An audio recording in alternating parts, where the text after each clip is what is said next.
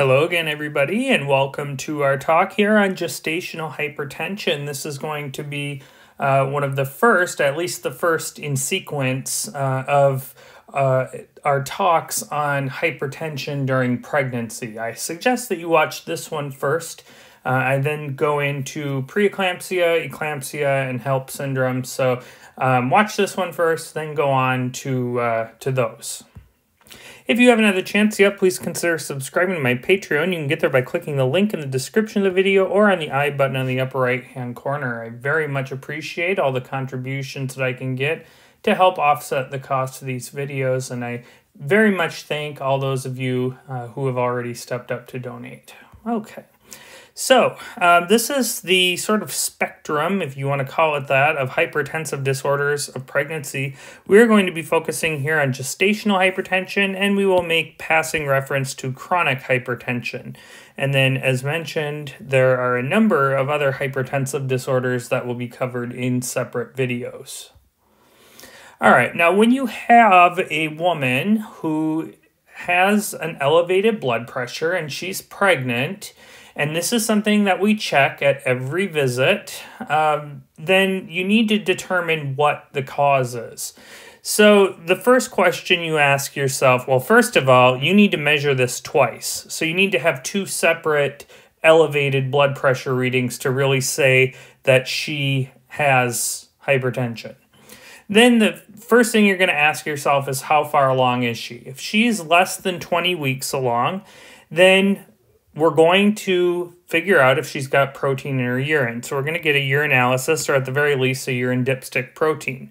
If she has no proteinuria, or if it's just trace protein, then we diagnose it as chronic hypertension. It's actually not gestational hypertension yet. If she does indeed have protein, then we know she has a chronic hypertension, but she also has preeclampsia, or at least what's going to go on to be preeclampsia. So we call that preeclampsia superimposed on chronic hypertension.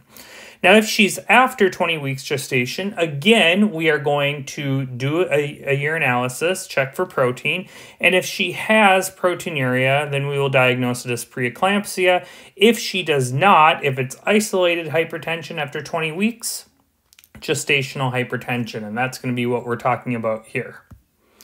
Now, blood pressure is usually decreased in pregnancy. Yes, there is a higher volume state in pregnancy.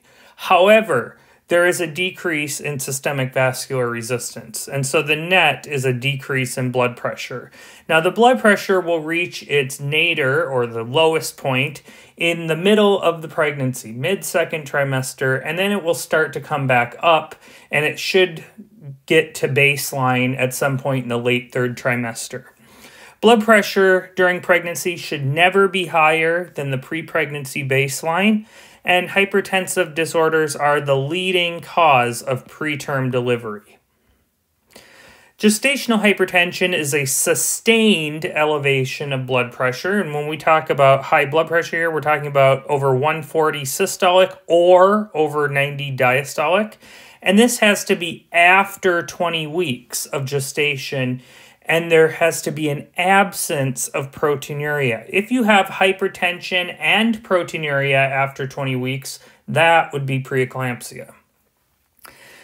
All right, so if you have a high blood pressure reading, and this may come up on step 2 or even step 3, high blood pressure reading, the very first thing to do, you might be thinking, oh, got to get that urine protein. No. Your next step is to repeat the blood pressure in about 4 to 6 hours.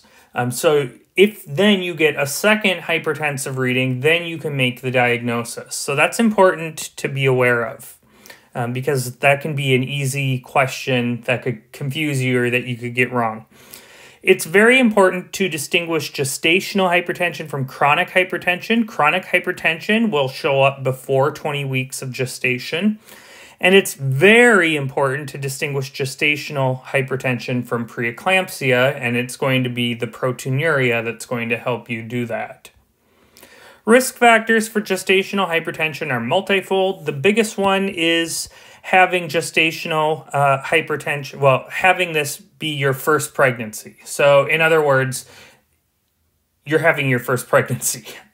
So if you're a prima gravida, that is your highest risk for gestational hypertension. If you go that first pregnancy and you don't develop gestational hypertension, the likelihood of developing in a subsequent pregnancy is quite a bit less.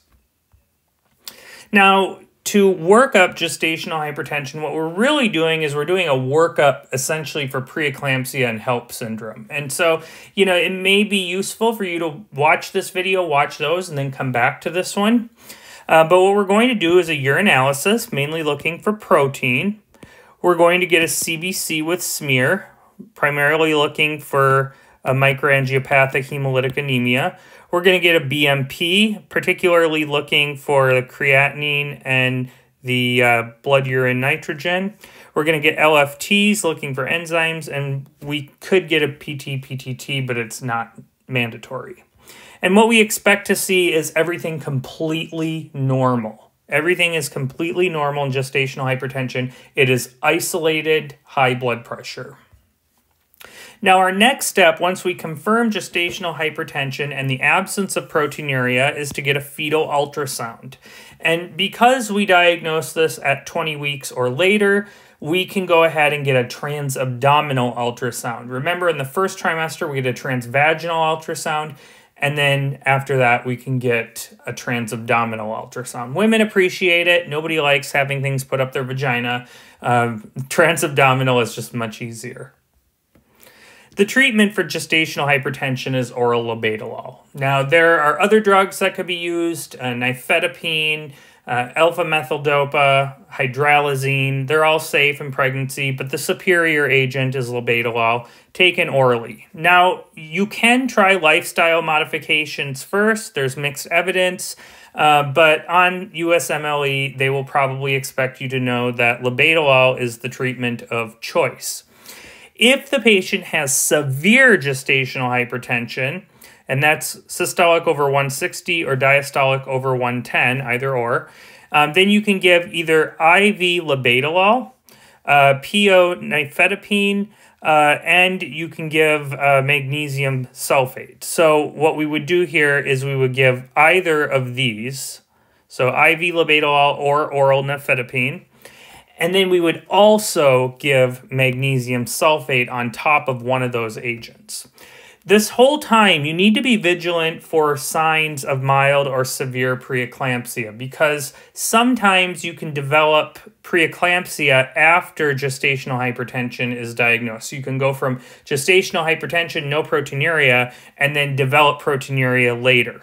And so obviously the number one thing that you would see would be proteinuria. And so we will be checking the protein, the urine protein at every visit with a dipstick. But you want to also be vigilant for these symptoms, because these are suggestive of developing a severe preeclampsia. And then obviously your first step is going to be checking a urine protein.